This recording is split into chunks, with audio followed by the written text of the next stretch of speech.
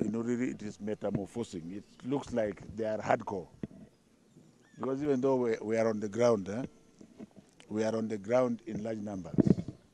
But what the reports we are still getting still shows that, like this particular teacher I'm talking about, that we are heard about, is one. He is an invigilator somewhere. I will not tell you because it can make things. But he's a Kiswahili expert. They already know how they are going to open the paper, and you know the formula. They are most likely going to compromise the supervisor, the invigilator, and the police person.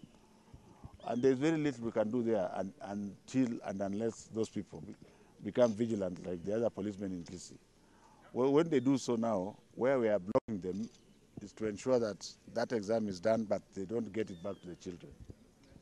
Now, it is like in the back room we know that, and again I can't. It's a large cartel. I can't tell you the numbers because then most of them might think that we know that this is only the first week of the exam. What I can tell you is that so far the exam has not been compromised, to the best of our knowledge, in that area. Maybe in another area.